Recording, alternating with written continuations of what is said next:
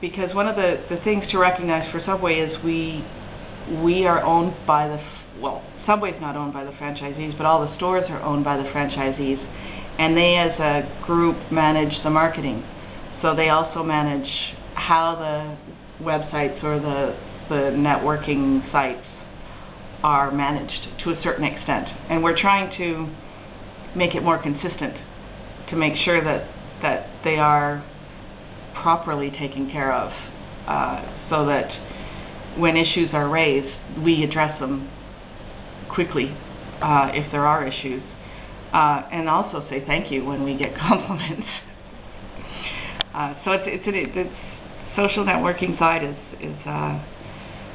it's just evolving so fast, it's hard to keep up.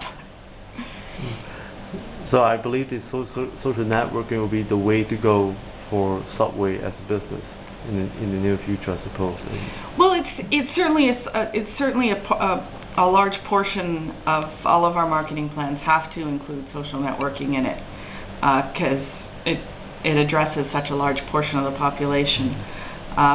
That doesn't mean that traditional marketing methods still have their place in our marketing plans as well.